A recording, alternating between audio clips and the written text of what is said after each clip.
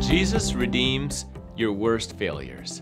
And we see this in John chapter 20. We're reading about Peter, and in verse 5 and 6, 7, he's running to the tomb. He's going to go inside the tomb. He's going to check things out. Jesus is not there. Jesus is risen.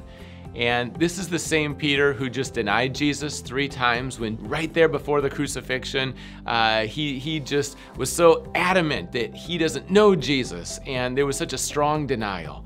Maybe you can relate. Maybe in some ways, in terms of your words or even your lifestyle, you've denied Jesus recently, and there might be a wrestling with shame and guilt.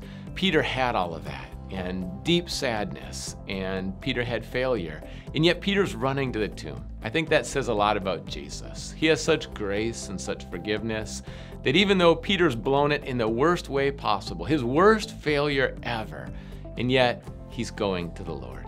I encourage you today to take that worst failure, not live in denial, but take that worst failure and bring it to the Lord. Return to the Lord. He still loves you. He forgives. He's gracious. And if Jesus forgives Peter of that kind of a denial, we know from God's word, Jesus forgives any sin. So go to him directly, run to him, receive his grace. He's risen, he's merciful, and he desires to restore you. Jesus redeems even our worst failures.